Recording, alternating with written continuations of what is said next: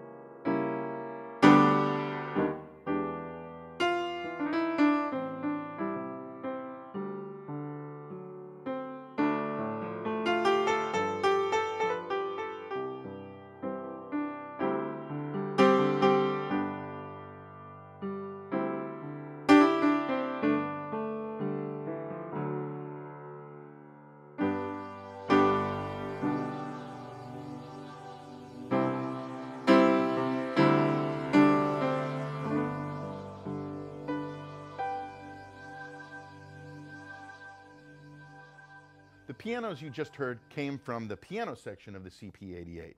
In the piano section, you have a grand piano that you can switch to the different pianos in here. You also heard me play the U1. There's a selection of upright pianos that are really awesome in here, a U1 and an SU7. And then you also have the CP80 electric grand and a layered piano. So as I select something like, say, the grand piano right here, the CFX, you'll notice that I have some controls that are specific to that piano section.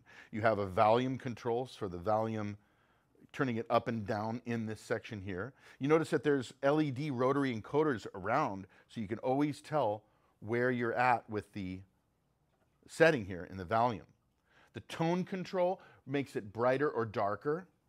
You also have a damper pedal resonance switch, which you can turn on and off. On a live gig, you may not want to have that sympathetic vibration, so you can turn it on or off, which is great. The CP has three sections. There's a piano section, electric piano section, and a subsection. Each of these sections that are all encased in the black here have the same controls. So you have volume, tone, an on and off switch that turns that section on and off, a split control where you can set it either left and right,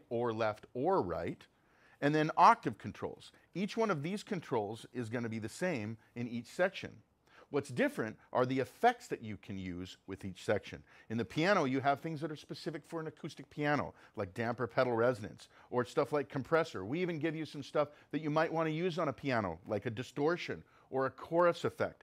Chorus effect is awesome for an upright piano, which is used a lot of times I hear in pop music today. There's a lot of these kind of upright piano sounds that are chorus. So you have that ability with this section. In the electric piano section, you have effects that are specific kind of for an electric piano, like touch wah, pedal wah. Actually, you can hook up an FC7 to the continuous controller foot switch and use the pedal effect to control it like a wah-wah pedal.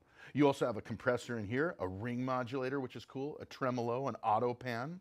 And then the second set of effects are phasers and flangers. It uses our virtual circuitry modeling technology for some of these phasers in here. So they really do a great job of creating that authentic vintage sound with those effects in the electric piano section. Now in the subsection, where you have things like pads and strings and organs and so on, you have some other controls in here.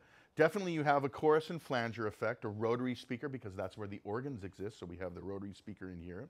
Tremolo and distortion in here. But then you also have an attack and release for the amplitude envelope, because there are some synth type sounds where you might want a longer attack or a longer release on a pad sound to add to your piano or electric piano. Finally, the section over here is where the master effects are. You have a delay, a reverb, and an EQ.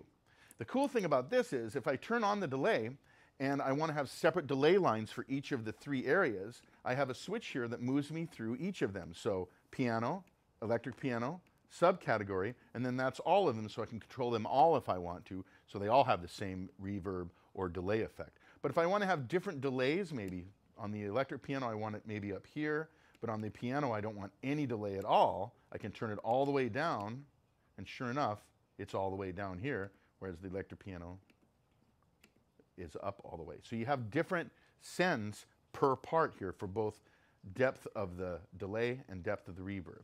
And then you have a master EQ that you can turn on and off that is separate from the rest of the instrument. So if I always have my EQ set and I move through different sounds, this will remain on or off however I want it, but it's independent of all the different sounds and all the different setups.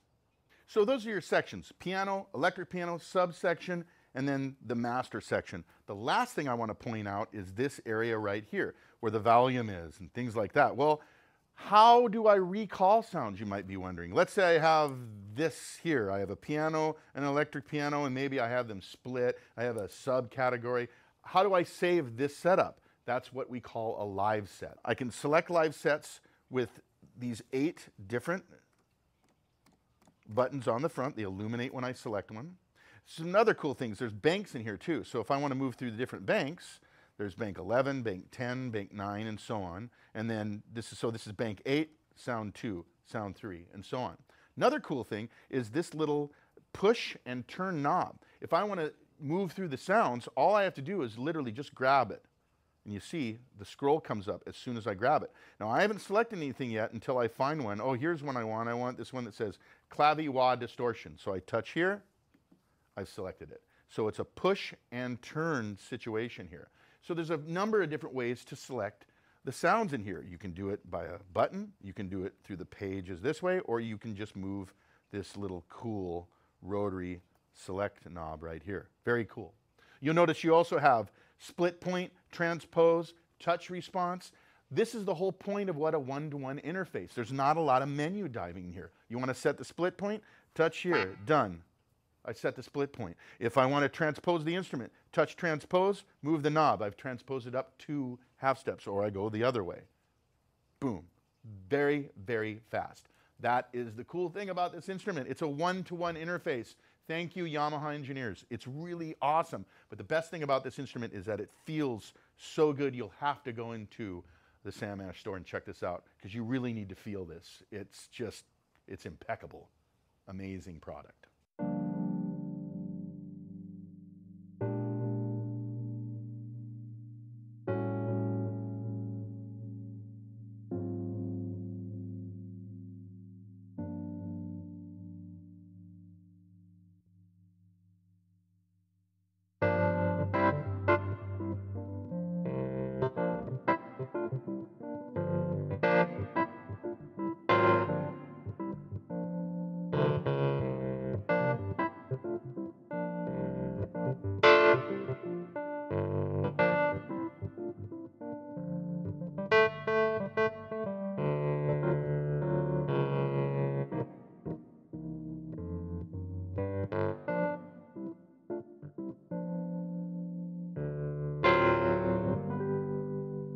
So I want to talk about that reed piano you just heard.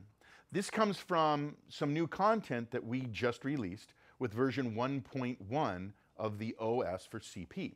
So the CP series features flash memory, and Yamaha will be providing regular OS updates that add new content to the instrument. So what do you get when you update to version 1.1? You get an all-new Yamaha C7 acoustic piano, one of the most recorded pianos in the world, and this one is expressive and wonderful, great sounding piano. There's also an all-new reed piano that we call the backline reed. It's a great, in fact, you just heard it on the demo. That was the version 1.1 reed piano that we added. And then there's a new time piano that's called the 67. This was a very specific instrument that was basically the favored backline reed piano that was used by all the artists in LA. This is a great, authentic, vintage 67 reed piano. So those are the three things that you get with CPOS. So where do you get the update? Well, check YamahaSynth.com. We'll announce the update there, and you'll also find great tutorials, guides, videos, all sorts of content for your CP at YamahaSynth.com. So that's the new CP series, the CP88 and the CP73.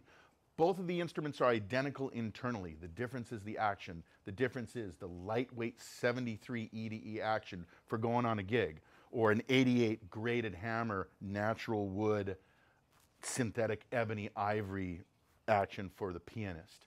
The great thing about this product is that when you play it, it feels really good. It's a metal case. It's built very well, but yet it's still super lightweight. Great for a stage piano. I've been in this company a long time, and I've played a lot of great stage pianos. The CP4, for example, love the CP4. This takes it to another level. The one-to-one interface and the feel of this instrument is just incredible. You have to go in and check it out.